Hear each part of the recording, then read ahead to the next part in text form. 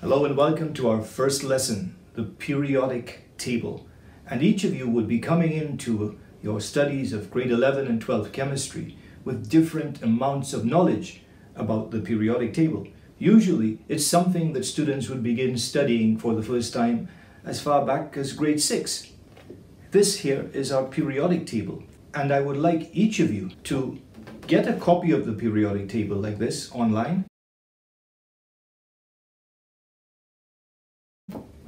And also to get a blank periodic table like this one.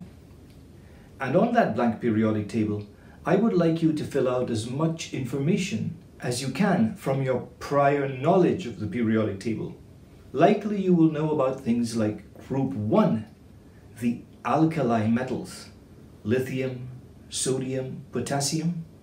Group 2, the alkaline earth metals, beryllium, magnesium, calcium.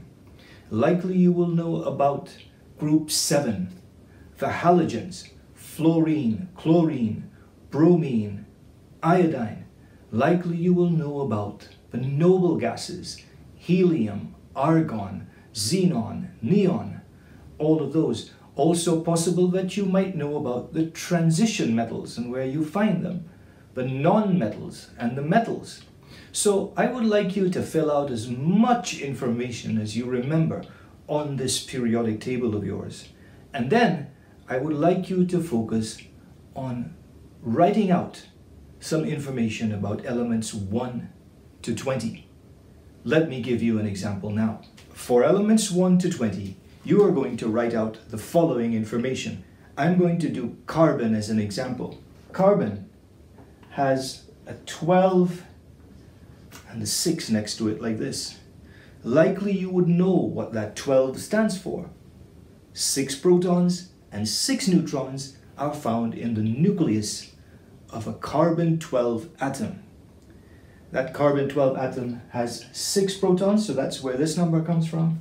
And 6 protons and 6 neutrons, that's where the 12 comes from. This is referred to as the nucleon number or the mass number. And this is referred to as the atomic number or the proton number. The simple electron configuration for carbon, 2.4.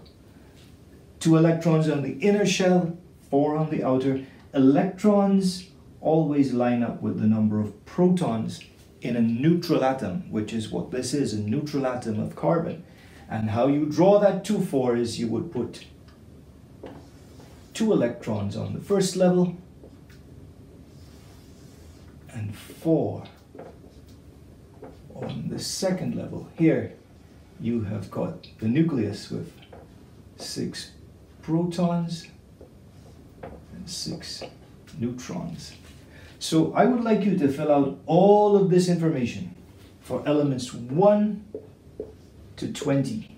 As you fill out elements 1 to 20, check them off on your blank periodic table where you find them. Element 1 is hydrogen, and element 20, calcium.